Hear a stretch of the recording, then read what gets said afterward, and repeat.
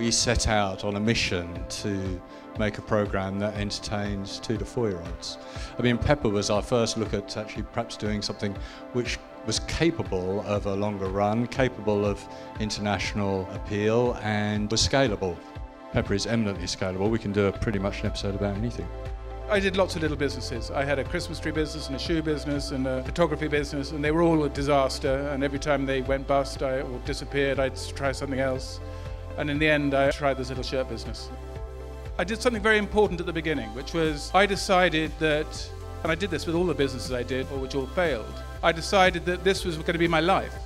It's really, really important, literally on day one, to actually line up all your ducks. And actually, you know, there's not a lot of difference between those big businesses and your sort of small business you're starting up. I think it's very important to have a vision and to be focused. At the beginning, it's about learning, and I think you need self-belief and you need to have a passion.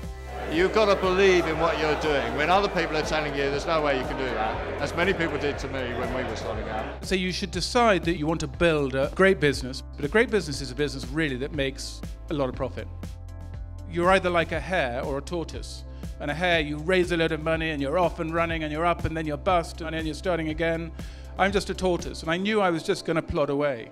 You know, there's no better feeling than when a business is really humming and really doing well. And you need to go through those bad times to understand quite how bad it is when it's not going well. And so I always say to people in the business, you know, it's fine to make a mistake, as long as you don't make another mistake. NEF is a really, really interesting thing, because when I was in the 80s, when I first had my business, there wasn't really anything like that around at all. Having somebody you can go to and you can talk through problems, you can talk about what you're weak at, what you're strong at. It's an environment where entrepreneurs can get together and can talk about things. What they've done is formalise what is basically a very sort of chaotic process. And it's just, you know, a massively powerful thing. It's a great feeling, you know, I love it when people come up and they say they love Charles Tyrwhitt. It just gives me a buzz.